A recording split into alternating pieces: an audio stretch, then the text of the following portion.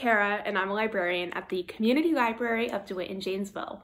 Welcome to Learn with Your Librarian, our weekly web series where we introduce you to digital resources offered by the Community Library of DeWitt in Jamesville. Today, I'm going to show you how to use Hoopla, one of our amazing online digital collections where you can borrow ebooks, audiobooks, comics, magazines, movies, music, and more. I'm going to walk you through the steps on how to download and access Hoopla, whether you're using a desktop computer or you're using a tablet or smartphone. Before I jump into the tutorial, I want to mention a couple things that make Hoopla unique.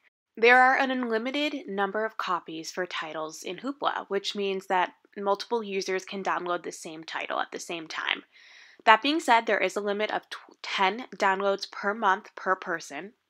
The lending times will vary by material. The ebooks are obviously longer than a TV series or movies, but there are no late fees. The items automatically return themselves at the end of the lending period. And finally, this service is for library patrons who have registered their cards at the Community Library of DeWitt in Jamesville or at a previous name, the DeWitt Community Library.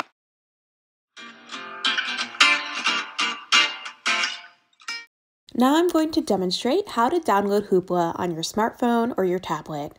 First, go to your device's App Store. I'm using an Apple iPhone, so I'm going to go to the App Store here. It may be in a different location on your phone. When you open the App Store, when you get to your App Store, press the search tool and type in the name Hoopla and click search. It looks like the very top choice that we have is an ad for Audible. Scroll down to the second option, which is Hoopla Digital. You will need to click this cloud with the arrow pointing down on an Apple device to officially download the app. It may take a second or two to download, but when it's ready, you will see the open button here. You can click the open button here to open the app, or you can toggle back to your home screen and see where the Hoopla icon downloaded on your screen. It looks like it's on my second page here, so I'm going to go ahead and click that. If you have never used Hoopla before, you will need to create an account first. So why don't you go ahead and click Don't Have an Account, Sign Up. You'll need to enter in your email address and your password. Once you have entered in your email address and a password, click Next. Here, you will be prompted to search for your home library. Make sure to type in Community Library of DeWitt and Jamesville. And when you type in the and, use an ampersand instead of typing out AND, as it is case sensitive. Next, enter in your library card number and your PIN number. If you can't remember your 4-digit PIN number, visit our website, www.cldandj.org,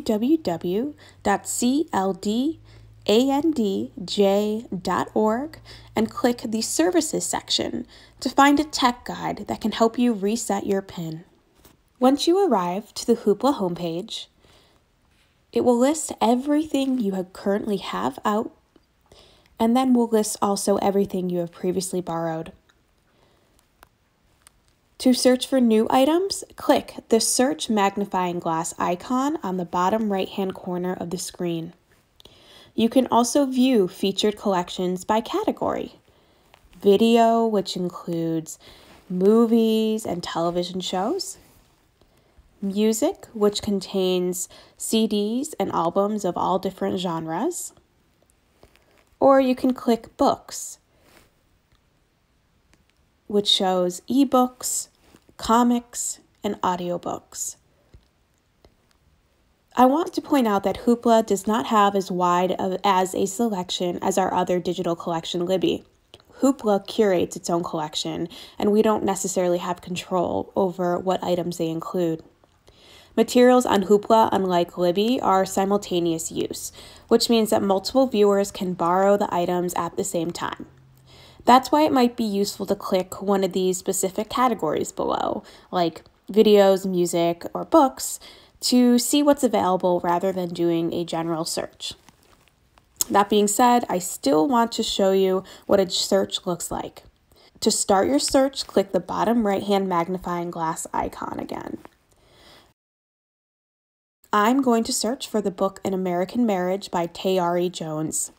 I'm cheating right now because I know that the title is already in the collection, but I thought it would be good to highlight something that I know for sure is available. So I'm going to type this in and click search.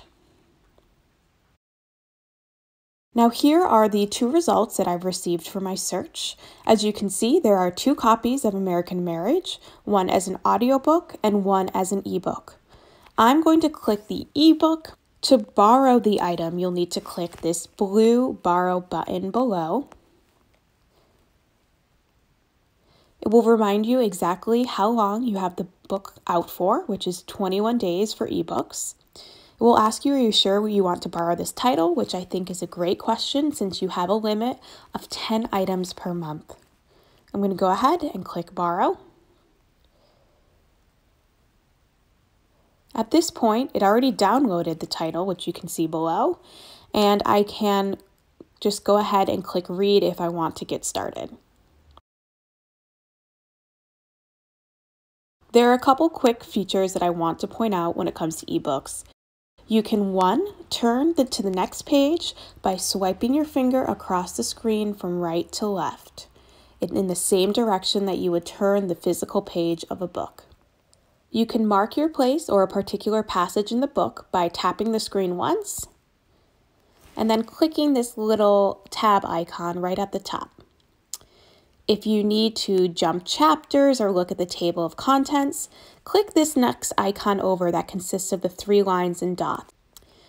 Next, if you need to alter the size of the font, change the font itself, any sort of text margins and other formatting rules, click the uppercase and lowercase a's. And finally, if you want to do a search within the book, click that magnifying glass to search for specific names and characters. To close out of your book, click the X at the top left-hand corner of the page. To go back to your home page and see all of the books that you have borrowed, click the bottom left-hand corner of the screen where it says My Hoopla. This is technically your home page, and you can always access it by clicking that little house symbol. Before I end this tutorial, I want to point out 2 more things. First, you can change Hoopla to only kid-friendly content by clicking the kids icon on the top left-hand side of the page. Make sure to check this feature out if you are a parent or a grandparent.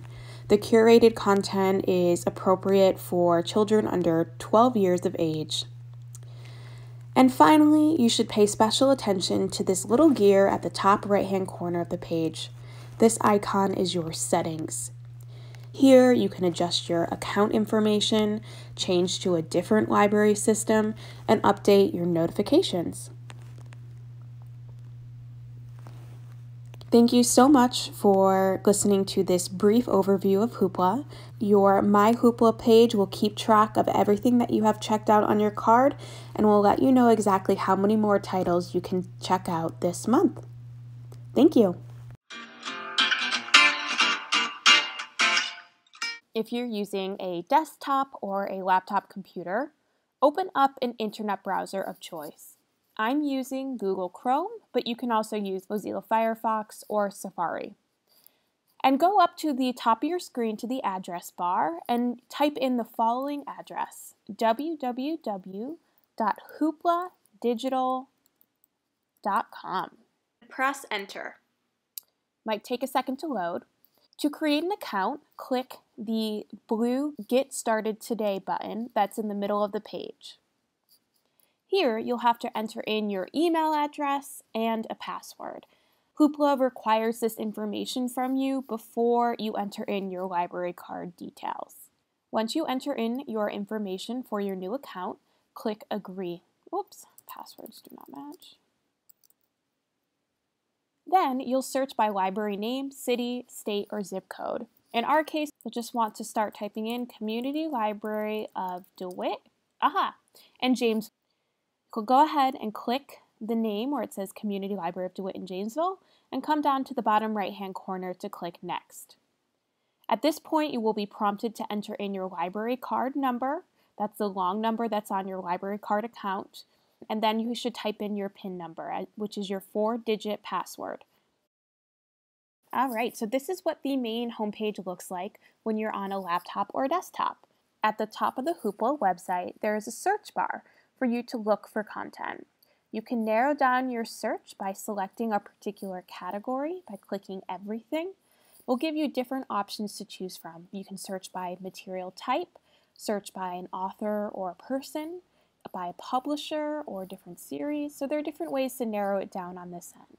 You can also click Advanced Search to the right and enter in more specific information. So if you have a particular title or format or release date or language even, you can narrow down your results list even further. I'm just going to go ahead and X this out for now and type in the regular search box. I can tell I've looked up 2 different titles earlier. I'm going to type in Harry Potter and see what is available. The website will give us a few search suggestions that you can narrow down, but just press enter on your keyboard to complete the search. As you can see, we have 127 results for Harry Potter. The soundtrack to the audiobook to the ebook of Harry Potter and the Sorcerer's Stone. You can narrow down your results list on the left-hand side here. Today, I am going to borrow the ebook of Harry Potter and the Sorcerer's Stone. And to do that, I will just need to take my mouse over the title and click it. Then, to borrow the item, click the blue Borrow button that's located underneath the cover image. It will remind you again how long the book is available for. I can now enjoy this title through Friday, June 5th. To view the items that you have borrowed, move your cursor up to where it says My Hoopla. Click the Currently Borrowed link, and it will give you a list of everything that you have out. Right now, we only have one item, which is Harry Potter and the Sorcerer's Stone. And to get reading, all you need to do is click the arrow button here. Hoopla is very user-friendly. To get to the next page, you just bring your cursor over to the right side of the page and click the arrow. It's super user-friendly, easy to maneuver. And there are a couple features I want to point out. On the top left-hand side, you can click Close to exit out of the book.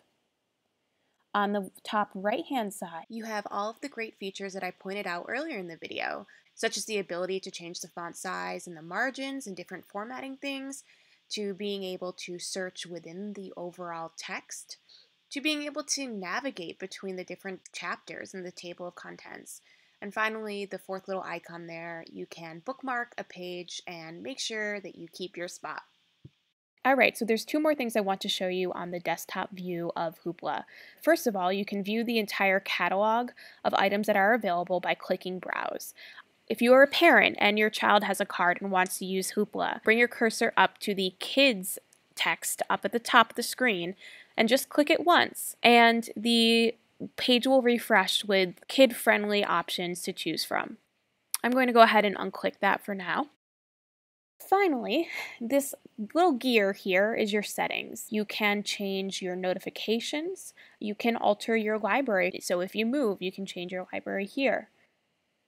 You can also make recommendations to Hoopla so that they continue to add content that is interesting to you.